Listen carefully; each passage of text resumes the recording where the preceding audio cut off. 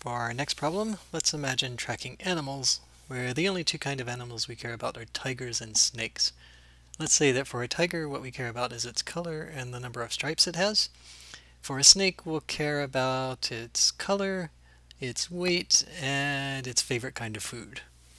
So given that information, what we see is we need a new type animal, and we have two kinds of animals. We have tigers and snakes. The two different kinds of animals have different information. Tigers have colors and stripe counts, whereas a snake has a color, a weight, and a favorite food. So our data analysis in this case led us to notice that we had two kinds of things, tigers and snakes, and that they had different representations, so that means a new type with two variants, tiger and snake.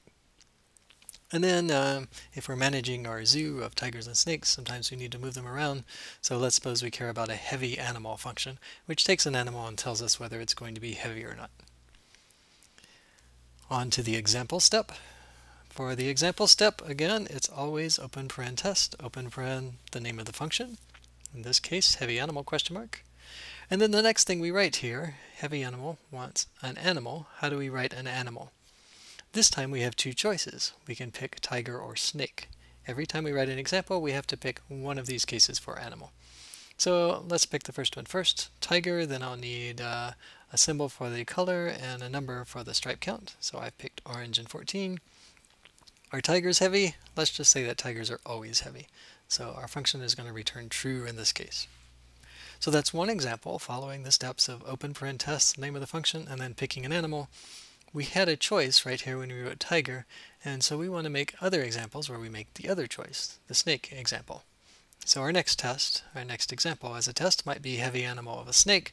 I had to pick a symbol for the color, a weight as a number, and a food as a string. And then now we define what heavy animal means for snakes. Any snake 10 pounds or heavier, that is going to be a heavy animal.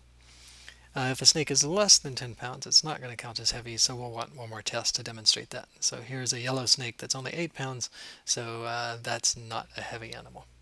And you see that our examples have covered all of the cases in animal. We've got at least a tiger and at least a snake, and we've also covered the different kinds of results that we get for a Boolean result. With these examples in place, we can move on to the template step. Our heavy animal function takes an animal argument. So let's call it A for animal, and we do a type case on A.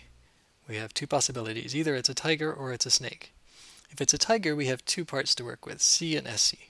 C is a symbol, SC is a number. That comes from our type definition up here. So there's no functions to call for those. Those are just primitive types. And a snake similarly has a symbol for a color, a number for a weight, and a string for a food, all primitive types. So this is our complete template for heavy animal. And then we can fill in the body looking at our examples. Our example says that tigers are always heavy, and that for a snake, the only thing it depends on is whether W is greater than 10, greater than or equal to 10. And so we can just write W greater than or equal to 10 there. In this case, the template gave us a lot of pieces that we didn't use after all. SC in the case of a tiger and WF in case of a snake. And that's okay. That's the template's job, just to show you everything you might need, but our examples guided us to finish up the body here with just using neither C and SC in the first case and using W in the second case.